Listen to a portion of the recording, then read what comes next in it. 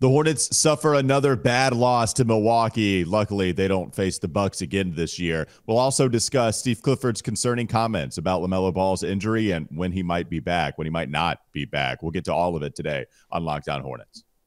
We're Locked On Hornets, part of the Locked On Podcast Network. Your team every day. In a minute, cuz we live.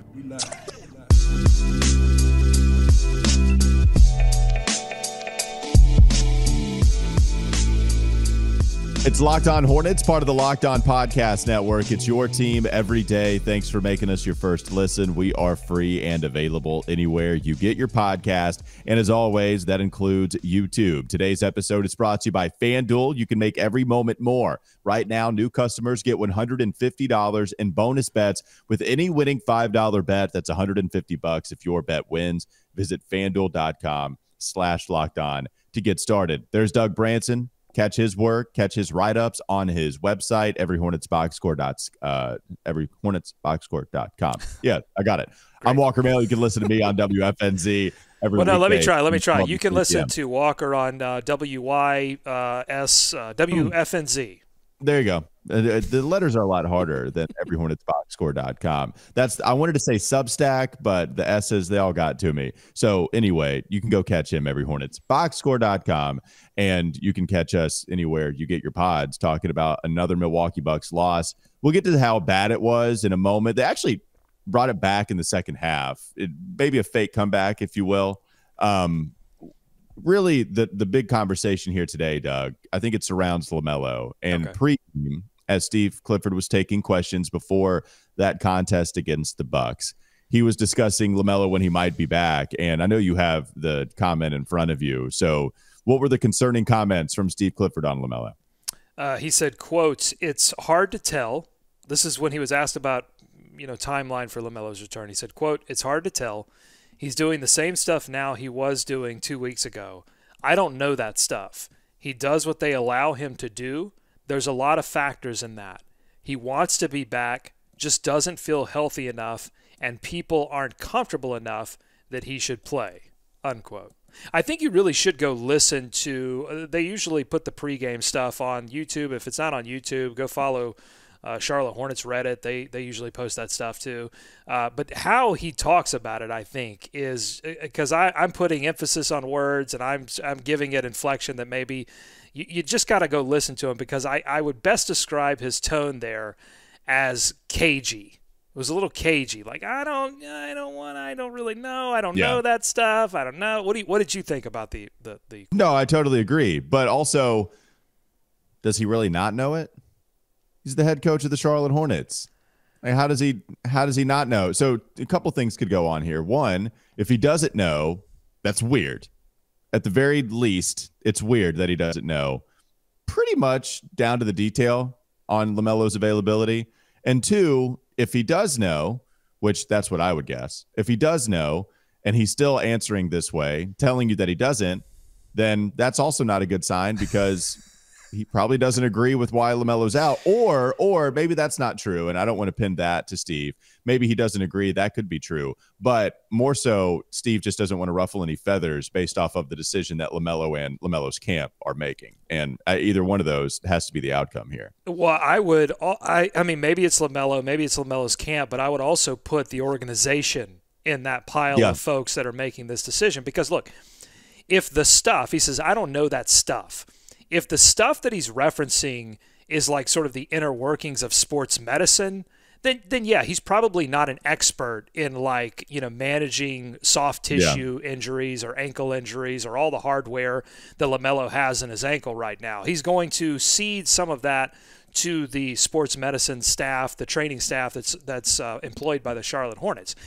But he very much knows if a guy looks good enough in shoot around to go, or if he doesn't. He's been around the league long enough. He's seen stars and not stars, and he knows when a guy can go and when he can't. And he's also watched Brandon Miller this season go in some of these games when, he wasn't necessary. He probably could have sat, and he decided not to. So he knows that. And I believe that Clifford believes that LaMelo could have gone tonight. I think he believes he could have gone a week ago. but he hasn't. And I think that LaMelo is about to be on a max contract. And this franchise doesn't want to take any chances on that. And that when Clifford says there's a lot of factors in that, I think that's like the mitigating factor in this, is that they just signed him to a max contract, and they really want to make sure that if he goes out there, he's 100%. And look, the training staff, hey, they just hired a new head of basketball operations who's going to reevaluate everything. If you're the training staff, Walker, do you want to take any chances at this point? Because if you give the go-ahead and say, yeah, Clifford, you can play LaMelo, we 100% sign off on this, and he goes out there and hurts his ankle again, do you think you have a job anymore? Steve, right. And in that comment, Steve Clifford also said people. It's very vague. There's a lot of things that could classify as people in what he's talking about. If he was mentioning training staff, then I think he would say training staff, right? Like, I think it would mean he's just medically not cleared to go right now. But he never said that. And I guess I haven't done the whole, let's match this comment with previous comments when we know LaMelo really couldn't go. And I'm sure that would be easy enough to do. I'm sure people could do that. But we just haven't done it. He said people aren't comfortable with him going. I forget what the exact word was, but you get the idea. Yeah, very so vague. People aren't comfortable. Right. People aren't comfortable enough that he should play. And so, I mean, I think it probably is his people. I think it probably is LaMelo saying, well, I'm not 100%, so what do you want me to do here? No, but you were right to point out the organization too, by the way. The owners are on the hook now for a max contract. contract. These new owners are on the hook for a max contract that if he injures his ankle severely again, they're not going to be able to get rid of. I mean, it is a dangerous situation at this point. It's one of those things that people think that this has like a definite answer. That like, oh, well, that like if he shows up and does this, then he can definitely go. Or if he can't do this, then he can't go. I think this is totally a situation where it's like, well, you look at the record. Like, I think Clifford would be a little bit more explicit about some of the things going on here if the Hornets were like had a 500 record right now, right? If they were like in the hunt for something, and they were taking their sweet time getting LaMelo back in the lineup, I think Clifford would be a little bit more annoyed. But I think he understands also that, hey, this team is not exactly fighting for playoff positioning or really in the play-ins at all. So, that those are part of the factors that go into this. Although the answer post-game about playing to win would counter that. But you are right. You probably are going into the game with that understanding. I'm sure it feels like a mental wrestling match that he's putting on right now where, okay, I understand why LaMelo not be playing, but we're still playing to win. And so who knows if he's going to come back. I don't know. This is what I was worried about, though, right? Because LaMelo and his ankles, not to his doing, but LaMelo's ankles haven't earned the benefit of the doubt as to him coming back on the sooner portion when you compare sooner to later. Yeah. Just hasn't earned that benefit of the doubt. And so even if we hear some rumblings, rumors, I don't even know if outright reports we heard, but I'm going to stick to rumors and rumblings, if you will, that LaMelo will return at some point post All-Star break. And it felt like soon. He doesn't play. Okay. Don't want to bring him back on the first night of a back-to-back. Then he doesn't play against Golden State. Now here we are again where he's just not playing. He's getting out designations every single time, and we don't hear any rumors or rumblings that he is going to suit up anytime soon. So, like, he played 36 games last year. He's played 22 this year. I saw something that, like, he's played as many games as Gordon Hayward over the past couple of years. That's really setting people off. He's played less than what Gordon had. I mean, I think that's true. Like, I don't know about the last 2 years, but Gordon's played 50. He would miss like half the season. LaMelo's missing more than half the season right now. And it's tough when that's your best player and he's not playing.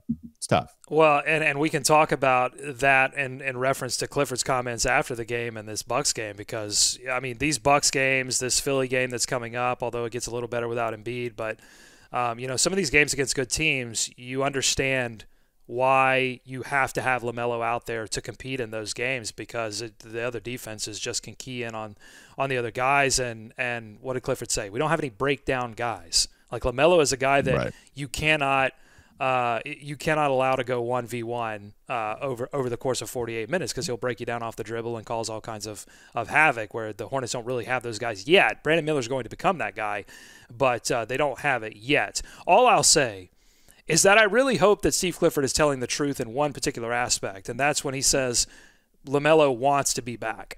Yeah, I hope LaMelo is pushing to play every single time, and somebody is holding him back, whether it's somebody from his camp, whether it's somebody from the training staff or the front office or the ownership group. I hope that people are holding him back, because the biggest fear that I have right now is that all of these injuries, these ankle injuries, start to work their way up and get in his head, and that not the desire to play goes away. I don't think that will go away, but that he comes back and he plays a little bit scared.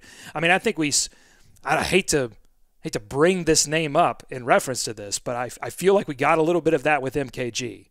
Like I think the injuries over time wore on his confidence and his willingness to play in the way that he needed to play to succeed. And so I really hope that that's not what we're looking at here, because the future of the franchise rests on him returning and getting back to an all-star level. And I want to be clear, I understand that portion of thinking. It's okay to be frustrated about the best player of your favorite team not playing, and also understand that the organization has to protect LaMelo. I've called it pretty simple over and over again. It's simple enough to the point where if the training staff and the organization says he's cleared to go, then go ahead and play him. But if not, then don't. And it's tough. It's trying patience of a lot of Hornets fans out there, and I get that. But I do understand it, and I do want to make that clear. It's still frustrating. And the other thing, if we're going with LaMelo and the lack of games and, how much he's going out there, it's, it does also suck that he doesn't get this kind of time with the foundation that you hope to move forward with. Oh, that's it. If you're going to bring back Miles Bridges, then yeah, I would still, at least you have that foundation of chemistry there. But Brandon and LaMelo need to be playing a lot together. That's the thing. It's not even so much Miles. We can make it about other guys. Mark Williams actually included too. But Brandon and Melo need to be playing a lot together. You would love to see it. Okay, let's move on to the Bucks loss. I don't know how much of a tease that is. They're supposed to draw you back into the next segment, but maybe we find some good stuff coming up next on the Locked On Hornets podcast. Don't go to sleep on the Hornets just yet. Never again. At least not this year. I don't want to see them play Milwaukee anymore. I know they brought it back in the second half. It was kind of a fake comeback. We'll be done. We'll be done with the Bucks after this next segment. Stick around and find out what we have to say. This episode is brought to you by FanDuel. The wait is almost over, North Carolina. FanDuel, America's #1 sportsbook, is coming to your state on March 11th, like 11 days away. It's March 1st. You'll finally be able to bet on all of your favorite teams and all of your favorite sports with FanDuel. There's tons of ways for you to get in on the action. You can bet on everything from the money line to over-unders to which team will win this year's Tobacco Road rivalry, all on an app that's safe, secure, and super easy to use. Plus, with live betting, you can even pick which player will put up the next bucket and the one after that, so on and so forth. See for yourself why FanDuel is America's #1 sportsbook. All you have to do is go to FanDuel.com/lockedon so you can be the first to know when FanDuel goes live in North Carolina. That's FanDuel.com/lockedon. Make every moment more with FanDuel. 21 plus and present in North Carolina. If gambling is more than a game for you or a loved one, free help is available. Text more than a game to 53342. You can also call 877-718-5543 or visit morethanagame.nc.gov. More Locked On Hornets ahead. Doug, it'd be cool to not do that anymore. I'm glad that they don't have to. That'd be great. Another loss to Milwaukee. The Bucks sweep the Hornets 4-0. They destroyed them. And at first, we were on first team ever to get beat by a team 4 times, 30 points every single game. That was on the table. Hornets battled back in the fourth quarter, really. In the second half, they limited Milwaukee to just 22 points in the third, 19 in the fourth. And so Milwaukee wasn't scoring nearly as much. And Charlotte was just treading water offensively enough to come back and make it somewhat of a respectable score. But it was bad. If you want to focus on the positives, I think Brandon Miller played really well in the first half. I think that shot went real down in the second. There was a positive. I think they played very well defensively against Damian Lillard. I think even defensively in the second half, they got going. I know Steve Clifford said that they sleptwalked in the first. They weren't ready to play, and that's a big problem. And that was specifically on the defensive end. And he said that was different from what he had been seeing from this new group post deadline, that they weren't ready to play defensively coming out of the gate. And so that was a part of the issue. But those were a couple of positives. Grant Williams was making shots last night, which is a good thing. He finished with 17 points off of the bench. Curry did as well, got to his spots. Mid-range was working for him too. Ultimately, it's just like I was talking with Sam Purley last night, who also put a great piece on Micic, by the way, Hornets.com. He had like some really fun nuggets about Micic, who is a fun player. It's like if you play the Bucks 100 times, do the Hornets win 5 games? It's just the matchup's terrible. They're a really good basketball team. It's tough, and that's why they get destroyed every time they play. So I thought they competed harder on the defensive end as the game went on. They certainly, in that first game against the Bucks, Damian Lillard killed them in the pick and roll, just absolutely annihilated them. The Hornets didn't know whether to drop and defend them, at the rim, but then when they did that, he would just pull up and go Dame time and knock down deep threes. This was very difficult. So in this game, they said, all right, we're going to blitz you. We're going to double you. We're going to throw everything at you. Unfortunately, when you do that, it's going to lead to a lot of open corner threes. And Malik Beasley and some of these other role players were more than happy to knock those down. And so that's the tough kind of gamble that you have to make against these good teams. And so to win those kind of games, what do you have to do? You have to score a lot. When you play Golden State, when you play Milwaukee, when you play really good teams, you have to score. You have to keep up with them because you're not going to be able to totally take what they do offensively away from them. And that's where the Hornets struggled in this game. I think you're right. Brandon Miller was in attack mode in the first half. He was getting downhill. He had the great play against Lopez where he pump fakes, gets him in the air, and then Lopez goes over the top, and Brandon Miller kind of sticks his booty out and gets that foul from Lopez. Just like veteran plays at the rim that I wasn't seeing from him early on this season. He's developing that part of his game. The mid-range is there. We know he can knock down threes, although he's struggling with that a little bit now. But the stuff at the rim was just really good to see. And I agree with Curry, man. Every time Curry steps on the floor, he does good things. Every time. And it's not just shooting, although that mid-range shot is money. When he hit that step back over the taller guy, I think it was Gallinari or Lopez, but he really just got him shuffling the shoes and then, boom, knocked down the mid-range shot. Just love what I'm seeing from Curry.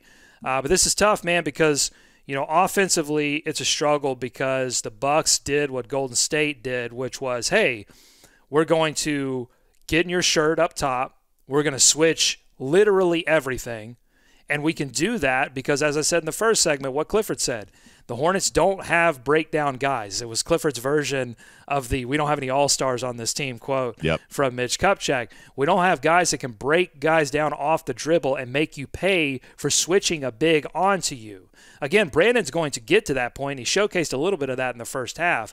But, when Bridges tries to do it, he turns the ball over. And you really don't have anyone else with this. I thought the one guy that was doing it, strangely, was Grant Williams. I trusted him driving to the basket more than I did Bridges, which was a crazy. lot more space, right? I agree with you. There's a lot more space. They cared more about making sure they got in the shirt of the ball handlers. And to be honest, right, Brandon Miller is the guy that you trust more because you think he can end up with a bucket out of it more so than some of these other guys. But even Brandon, I don't know how many turnovers he had. There was one bad one. There were a couple of bad ones from Brandon in this game.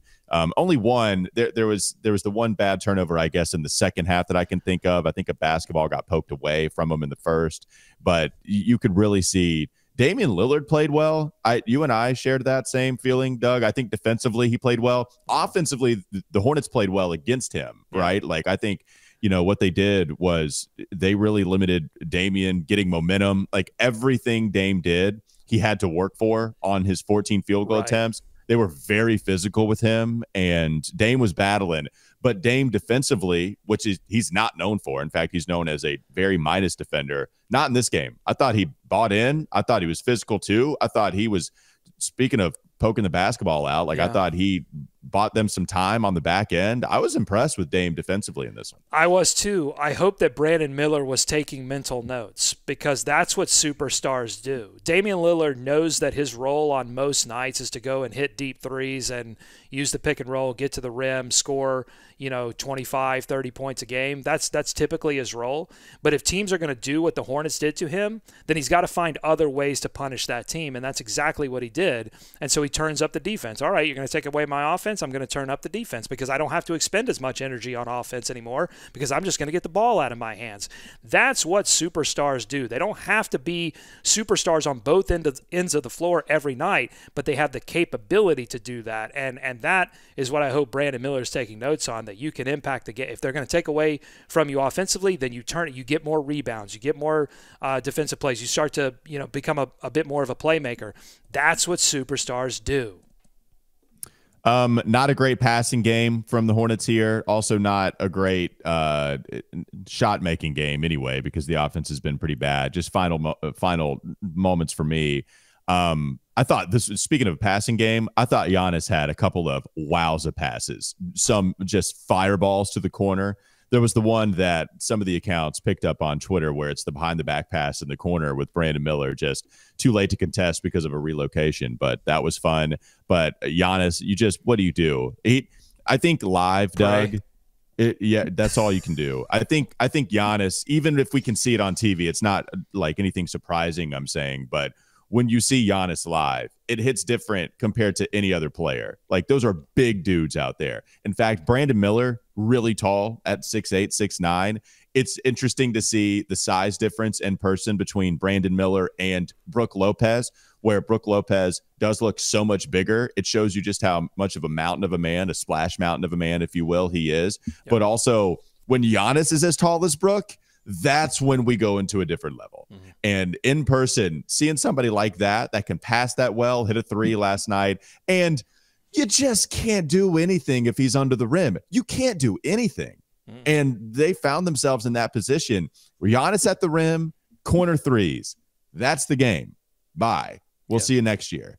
That's how they were able to destroy him once more. Well, and that allows Milwaukee's defenders to stay up, and take away some of those driving kicks. They were really focused and disciplined defensively in this game and the previous game. And it's going to be difficult for the Hornets. And when they get down 10 or 15 points, they know it, and they start to go into hero ball mode. And I think Clifford had the great quote after the game where he said, "We don't take bad shots. Yep. We take okay shots."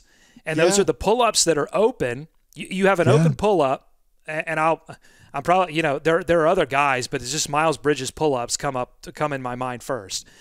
And those are okay shots because they're open. But there was probably a better shot if you pump fake drive, pull the defense in, kick to the corner. And what Clifford's point is, to beat a team like Milwaukee, you can't take okay shots. It's fine not to take bad shots, but you can't take okay shots either. You have to take great shots. And the Hornets didn't take those. Well, yeah, I mean, the Bucks, too, even specifically against Milwaukee, this is what they do. They actually defend the three well the last couple of years compared to what it used to be under Bud, where they just gave up open looks from three, but they were not going to let you get to the rim. Now they're a little more balanced, but they're allowing all the mid-range shots in the world, which almost baits you, especially if you're Brandon Miller, who's effective, but they're still going to live with the mid-range jumpers from Brandon if he gets there. And so they're going to do that with any of these guys. They shot a decent amount, like above average amount of mid-range jumpers in this one, but also like long mid-range, not even in the short mid. So like that's tough. Corner threes and at the rim, and then we're trying to battle back because we have open shots and mid-range. Well, guess what? That's by design. And even if Brandon is good at it, okay, it doesn't matter. Like, even if you're good at it, you're still not going to be able to catch up with us. The two times that they were the most confident offensively in this game were at the beginning of the second quarter when it was Mann, Curry, Miller, Grant, and Richards, because everybody was moving the ball. There was just ball movement everywhere, and Curry was able to knock down 5 straight, out of that second quarter with that dirty dribble move. And then the other time was late in the game with Bertans, because Bertans can hit tough shots. You know what I'm saying? Like, if you're not going to move the ball and you're going to take okay shots, you got to make them. And Bertans late was one of the few guys that were taking those tough shots and making them. I just wish he would kind of want him to get a little bit more run early in these games. I mean, I understand Clifford's thought process and, like, I want to start with good defense, but I'd love to see a little bit. I just want to sprinkle Bertans in. I just want a little dash of Bertans a little bit earlier in this game, and when he's on the floor, let's get some plays for him. Like he did play earlier in this game, but it's like he's just out there to sort of run and be a threat to shoot. I'd like to get a few more plays for Bertans going where he actually will shoot it.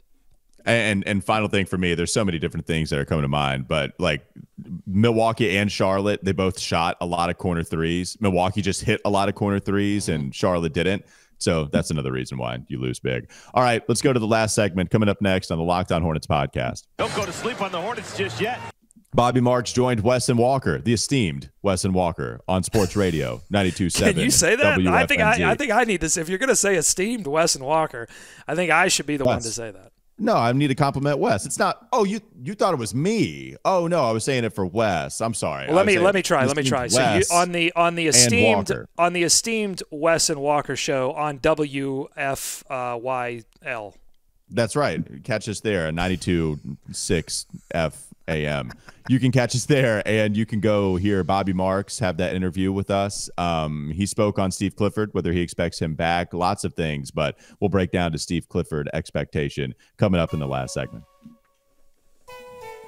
This episode is brought to you by Prize Picks. Prize Picks is America's #1 fantasy sports app with over 3 million members. It's the easiest and most exciting way to play daily fantasy sports, and it's just you against the numbers. You can pick more or less than on 2 to 6 player stat projections, and then you can watch the winnings roll in. It's demon time on Prize Picks, too. You can now win up to 100 times your money with as little as 4 correct picks. You can turn $10 into 1,000. Demons and goblins are the newest and most exciting way to play at Prize Picks. Squares marked with red demons or green goblins get you different payouts, and you can now win up to 100 times your money with as little as 4 correct picks. Just 4. Go to prizepicks.com/LockedOnNBA. Use code LockedOnNBA for a first deposit match up to $100. Again, prizepicks.com/LockedOnNBA. Use code LockedOnNBA for a first deposit match up to $100. More Locked On Hornets ahead.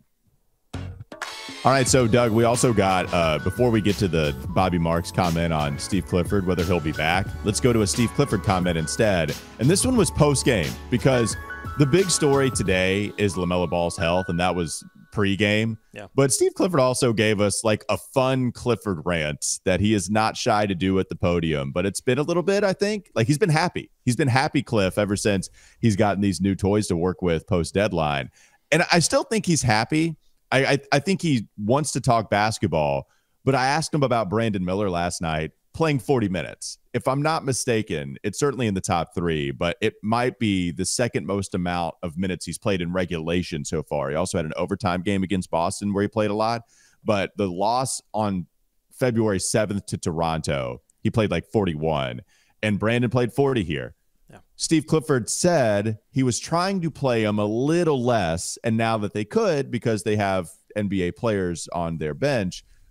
But then he was like, well, look, you know, Brandon Miller gives us our best offensive chance, and he went on a fun rant about playing to a winning culture, and it was a long one, Doug. I know you enjoyed it as well. Yeah, for sure. The esteemed Walker male asking this question. I heard your deep baritone, and I was like, oh, I think Walker's asking this question. So I leaned in a little closer. And Clifford really, I don't know that he really totally answered your question. He used your question. I think he's studying from he's studying my game tape. He took your question and then really asked his own question and then answered that question instead. Because when you're answering your own question, you're always right. It's the brilliance of it. It is. But what was interesting about it is that he was trying to explain that in team sports, if you're not playing to win, meaning like, you know, end of the year, when you mathematically have a chance to be in the play-in, if you're not operating like that, 2 things happen. It's going to be very difficult to go to your, you know, veterans and say, all right, we're not going to play to win right now, but later on we'll play to win. Maybe next October, you know, we'll start to play to win. You know, you can't just turn that car off and then go inside for months and come out and it's been cold and the battery's dead and all of a sudden you start the car and it goes row, row, row, row, row. It doesn't want to start anymore. Same thing with team sports. You can't go to veterans and say, all right, we're going to stop winning and then expect them to get into that mindset again. So I think that's what he's trying to explain there is that you've got to play it was his version of the play to win the game, although it wasn't as emotional as Herm Edwards. But it was essentially saying, like, we've got to play to win. And so that means playing guys like Brandon Miller more minutes because he is. I mean, especially in a game where Miles Bridges played like he did against Milwaukee in both of those Milwaukee games. If Miles is playing better, if he's playing like a potential all-star, then there might be some room to play Brandon Miller 36, 35 minutes. You shave a few off and give a few more to Grant Williams or to Curry or whatever. But that wasn't the case. I mean, Brandon was the offensive threat in this game. And so you had to play him, and you have to continue to play him as long as they have a shot, mathematically to stay in this thing. Yeah, so it's the third most amount, right? He played 39-39 last night. He played 41-23 against Toronto. He played 39-46 in an overtime game. And good. I think there was I don't know if I was accidentally watching the Bucks broadcast at one point, because League Pass, it always, every time I fidget on the couch or eat a chip, it changes my broadcast stream anyway. But they were saying, I don't know if it was the Hornets or the Bucks, but they were saying that that Damian Lillard in his rookie season with Portland played the most minutes on the team. Because I'm sure that Portland team was bad. That's why they got Damian Lillard. But that's a rookie getting the most minutes. Like, this used to be a thing. And Brandon Miller's a little bit of an older rookie too. It's not like he was 18 years old coming into the league or 19 years old. He was a little bit older. And so good. I'm glad he's playing a lot of minutes. Fine. Oh yeah. And it was just with Steve saying that, because Steve does think the rookie wall is real, even if Brandon Miller doesn't. And he's like, but look, I got to play him. He's our best offensive chance, was the direct quote that he used in that answer that he had that was real long. And he's like, we're playing to win. And this tonight was no different. You have other thoughts before we go to Bobby Marks? Well, he's also one of the only guys holding everybody else accountable, saying get back on defense. I mean, you gotta, if you want to establish a winning culture, you got to play the guys who actually care about all of the things involved in winning, and Brandon Miller cares about every single one of the things that's involved in winning. So does Steve, and specifically on the defensive end, and we'll see if he comes back next year. But it's been a conversation that we've been starting to have more and more, Doug, and same thing happening on WFNZ. I asked Bobby Marks about that. Does he expect Steve Clifford to be back with the Charlotte Hornets, because Jeff Peterson, now as the new president of basketball operations, does have familiarity with Steve Clifford when Clifford was a consultant there a couple of years ago. So these guys have worked together before. Does that mean Steve might be back? Here's what Bobby Marks had to say. I would expect so. I mean, I think Cliff's a heck of a coach. I really do. I mean, I think certainly what we've seen a little bit before the deadline, I mean, before the All-Star break and the games since, I know there's been some lopsided games in the last couple of games here, but I'd love to see what Cliff can do with NBA talent. I mean, that's what, and I think he can do a lot of good things here. And I think it's just a matter of kind of what the vision of how long this is going to take. Is it going to be 2 years or 3 years? Maybe you get lucky in the lottery, and maybe, you're where Oklahoma City was a couple years ago, and you're not that far away here. So, because there is a relationship there, I think I would say that I don't want to talk for Jeff, but I would think there is a good chance that, at least for the next year, you kind of, you have that working relationship, and you can see Cliff with a little bit of a different lineup. What are your takeaways from what Bobby had to say about Steve Clifford coming back? I mean, everybody loves Clifford. I mean, the media loves Clifford, but it doesn't mean anything. That's all I would say. It's like, if Jeff Peterson, gets all of the stuff on the desk, and then he, starts to look at his options and goes, hey, there's another coach that I really like from this other place, and I think he might be available. Would I be shocked that they move on from Clifford? No, because there's nothing sitting there in Clifford's resume with this current version of the Hornets that would prevent them from making a move. But I also see the reasoning behind keeping Clifford and saying, hey, we've got him for one more year. If we choose to have him for one more year, we can have him. He has a great relationship with seemingly all of the players at this point. We haven't seen what he can do with LaMelo, this version of Brandon Miller, and all of the pieces. Let's just see what we can do next season. Because I don't think there's not an expectation that this team is going to be even ready to compete for an actual playoff seed next season. That would be one thing. If there was some glimmer of hope that oh yeah, next season there's going to be a 6th or a 5th seed in play, then I say go find the coach that is going to be ready to coach that playoff team. But I don't see that happening, and so why not let the guy that – because the risk is if you go and move on from Clifford now, the risk is you bring in another guy, and that guy doesn't form great relationships. You got to start all over again. And then that guy doesn't form great relationships with players, and you lose another year. I mean, look what happened in Milwaukee with Griffin. You don't want that to happen. So why not stick with that guy and see what happens? And then if they underperform next season with some, again, reasonable amount of injuries, then it's easy. You move on. And also, I think with Steve Clifford having good relationships with players, that's the thing people discuss with Jeff Peterson and his time in Brooklyn. And remember, Steve had a good time in Brooklyn. At least it seemed like he was getting glowing reviews up there because, as you said, everybody loves Steve Clifford. And I think if we're going to encompass everybody, like Jeff Peterson is there as well. You know, if everybody loves Steve Clifford, then perhaps Jeff Peterson does too. Hell, Steve got even the guys that fired Steve Clifford hired him again. That's when you know that's when you know you're liked. So I think he's back. I think Jeff Peterson and Steve Clifford have a good relationship. I think they cared about those player relationships. And remember, it was the whole Jeff helped recruit Kevin Durant and Kyrie Irving to Brooklyn, and Steve Clifford had a really good relationship with Kevin Durant. And like, I just look, maybe there's straw man arguments. That's fine. I'll be accused of that. I just think things line up for Steve Clifford to be here, even with Jeff coming over here, having familiarity. If he's got such a high reputation, I would think Jeff has those same views as well. That'll do it for Locked On Hornets. Thanks for making us your first listen. We're free and available anywhere you get your podcast, including YouTube. Hope you guys have a great weekend. Remember, if you're listening over the weekend, hit the notification button and subscribe to our YouTube channel. Where are our subscriptions right now, Doug? It's been a while since I checked them. Are they over 6,000? Is that yeah, we have crossed the 6,000 threshold, 6,100.